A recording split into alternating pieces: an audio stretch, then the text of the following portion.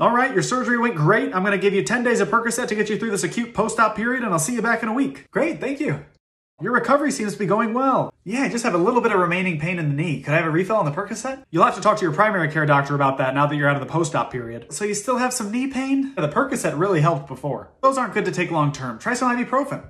So I've been having this belly pain and my bowel movements have been black for the last day or two. That's probably an ulcer from the ibuprofen. You shouldn't be taking that. But my doctor suggested it. Stick with Tylenol.